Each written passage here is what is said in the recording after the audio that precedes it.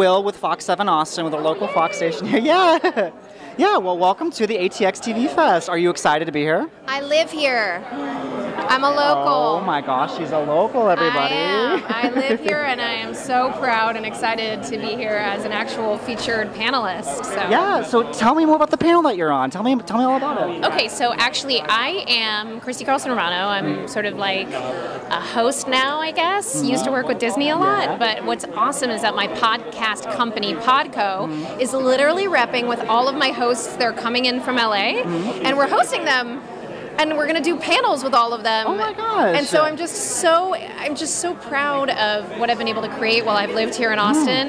And I have so much support, and I feel like that this festival is truly just such a grassroots thing for us. I mean, we've created this podcast company here, and now it's like we're bringing it home and celebrating it. Yeah, and because Austin kind of has, it's definitely grown in terms of the podcasting scene. Joe Rogan's here, obviously y'all are here. Yeah, Jay Media too. Yeah, Jay Media's here too. Tell me, where do you see the future of podcasting now that a lot of it's based in Austin? Where do you see the future of it going?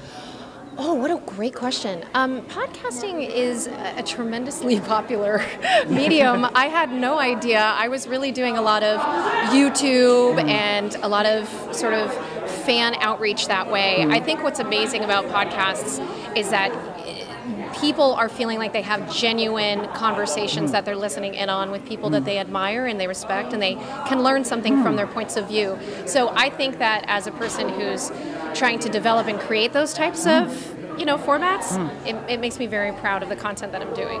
That's so awesome. And in terms of, I guess, the future of podcasting, the future of, I guess, TV as well, because you have a background in TV as well. What do you see the future of TV and podcasting being, I guess, going forward? Well, right now, I think that we're at a very interesting crossroads with TV, with everything going on with the WGA strike and AI.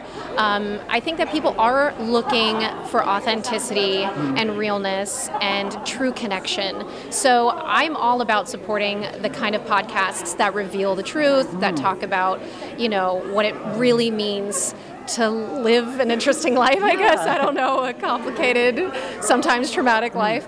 I have Vulnerable, which is the podcast that I generally take a lot of my guests on, but all these other podcasts are nostalgic, rewatch podcasts, and podcast hosts that you know and love, like the Lawrence brothers and stuff. So. That's so and I also have like a really big announcement because during our panel on Saturday, we're going to make a very big announcement about a new podcast. And we have a special guest. Oh, any hints, teasers? No, not yet. Gosh, I guess it's a she. It's a she. It's a she, everybody. It's a she. Okay, that's a good one. That's a good one, I guess. Awesome. Well, thank you so much for talking to us. I love the ensemble. The dress is gorgeous.